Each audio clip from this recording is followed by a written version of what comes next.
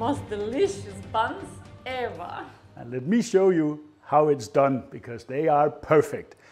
We start out proofing our yeast as always. So 275 milliliter of lukewarm water. And then we go in with a teaspoon of honey, just a little bit to feed the yeast. And then we have 16 grams of dry yeast. That goes in. And we're going to give this a good mix so we can make sure it's well and alive. So let that proof and get foamy and bubbly, and then we'll continue. When your yeast looks like a cafe latte. Look at it, how foamy. Yeah, and that was only 5-6 minutes. This was quite amazing. And actually it got a little bit warmer. There's a reaction here. Well, that goes straight into our spiral mixer. If you don't have one of these, I can recommend it. It's really good for bread. Yeah. Then we're going in with 275 milliliter of milk, same as the water. Like that. 125 milliliter of extra virgin olive oil. It's going to be really good buns, that's for sure. 2 whole eggs. And we're going to go in with, no, I'm not going to do that yet actually, I want the flour first. We have here 1100 grams of Caputo Manitoba. You could use type 00 or anything, just, I wouldn't go all purpose, that's not strong enough for to get that texture on these buns, so use some type 00 or better. So 1100 grams. This is a little bit bigger portion than we've done before because I want extra buns. And then 25 grams of sea salt. Close the safety. And now we're going to put this to, initially I would say 15 minutes. And we let it do its work. And here we are, and it's looking good. That machine does a bang-up job of making super good and super strong dough. So let's get this out of here. It's insanely strong. That gluten network here is insane. There you have it, beautiful. Let's just shape that in to a nice taut round ball. I mean, the surface here, it's super smooth, not sticky at all. I mean, it's fantastic. It's amazing how much you save from the process when you used to do it before by hand. It's crazy. We've done these buns before with a flip and fold method. And bread also with the same kind of dough. Actually, I'll put a link down below so you can see how long that takes compared to this. Yeah, it's a huge difference. Huge. A little bit of oil in a bowl. Not a lot, just, you know.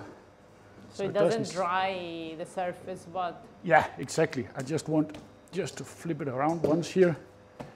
Now we're going to cover this and leave it at room temperature for about an hour, 45 minutes to an hour, double in size, and then we will shape some buns. An hour in, and let's see how we're doing here with our dough. Well, that definitely became big. So that's beautiful, and that's ready to shape. So let's flip that out of here. Whoops. Oh, there we are. It's beautiful. Look how dense and how strong it looks. No, but look here. It's like it's super. We have never strong. achieved that before by hand. No. That's like it's evident. You cannot beat a spiral mixer in terms of gluten buildup. But that's beautiful. We have here 1900 grams approximately of dough, and that will easily yield you, let's say, 20 regular-sized burger buns, even 22. But I want them somewhat bigger. So I'm going to shape this. It doesn't matter with the air because we are going to deflate it anyway. So let me make it a little bit rectangular here. And then we split it down the middle. So how many we will get? I'm thinking, shall we go for... 6 on each of these. That's probably too big. That would be like small breads. You want burgers. So I'm thinking 10 spread it out, 7, 8 pieces maybe on each 7. Okay. So we get 14. Yeah, because that will grow again. 2, 3, 4, 5, 6. 7. That will give us 7 buns. All right. It won't be exactly the same size. If you are really anal about this, then you can weigh them out with your kitchen scales, but sorry, but I can't be asked. It's a home production, and yeah, and actually I don't mind that they are a little bit differently shaped, you know, depending what you want. So upside down, and then we flip them over like this. So we make a nice seam here in the bottom. And then on the board, use the surface tension to create a nice, taut, round ball. Look how cute they Perfectly look. beautiful. And we place them over here. I probably won't fit all of them here, but it's a good thing I have 2 ovens. So we have plenty of ovens.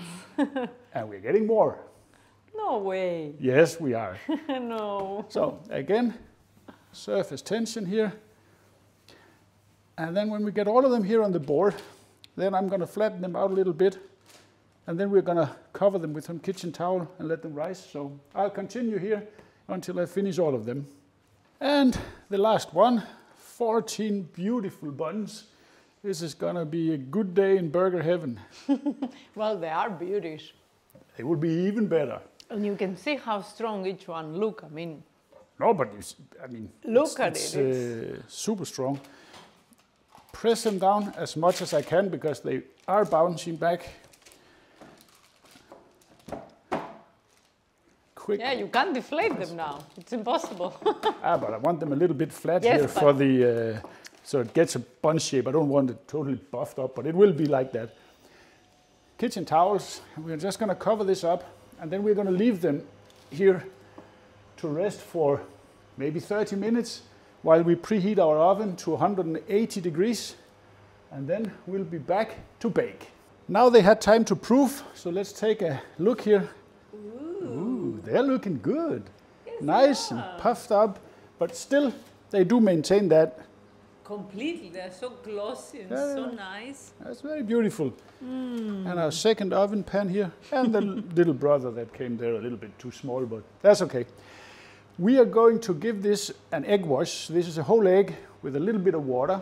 So we are going to give them a nice coating of that so we get a super golden brown surface there when they come out of the oven. We want beautiful burgers here. And when the last one there is coated, then we have to talk about how we're going to decorate them here, because you said something about that you wanted some of them with salt. Yeah, I like it when they have salt flakes on top. So I'm going to do some of them with black sesame seeds.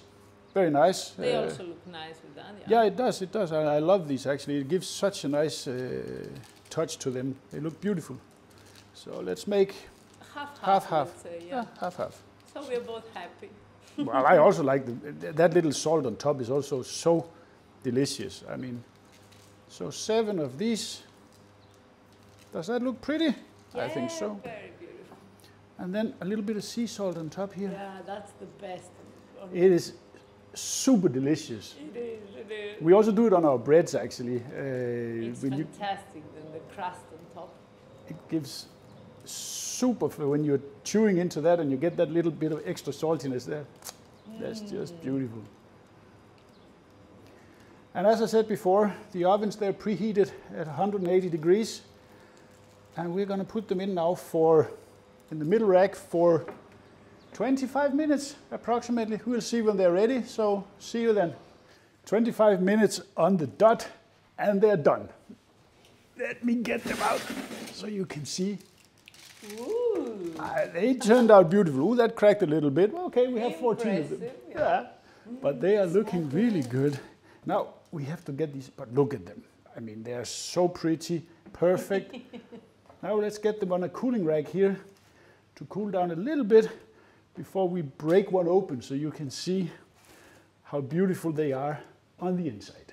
Well, these will definitely make for some big burgers because they became really big. But as I said, you could make 20, even 22 out of this batch. But I take one with the salt because sesame looks good, but it doesn't taste of much. But just to show you the texture, I'm going to cut this a little bit awkwardly here, but so you can see. But see here, that's perfect crumb. And look how it bounces back. It's a perfect burger bun, perfect. We're going to make some kick-ass smash burgers. But let me give the bread a taste here.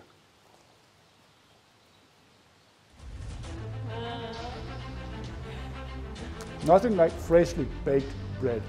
And that little hint of salt on top there, it's so yummy. Give this a shot.